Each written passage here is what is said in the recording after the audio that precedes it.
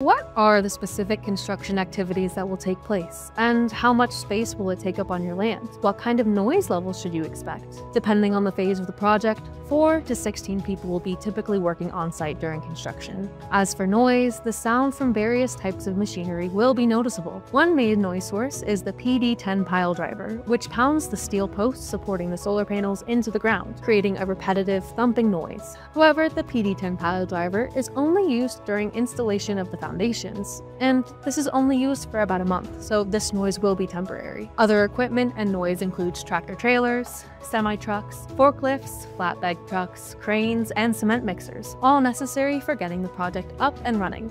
Again, this noise is temporary. Along with installing solar panels and connecting poles, a designated area called the equipment pad will be built within the leased land to house the electrical equipment for the solar farm. Depending on the existing setup, new electrical infrastructure may also be added to connect the solar array to the larger grid. Once operational, solar developers will occasionally do deliveries and vegetation management, but major traffic is focused on the first half of project construction timeline, keeping activity minimal on your land.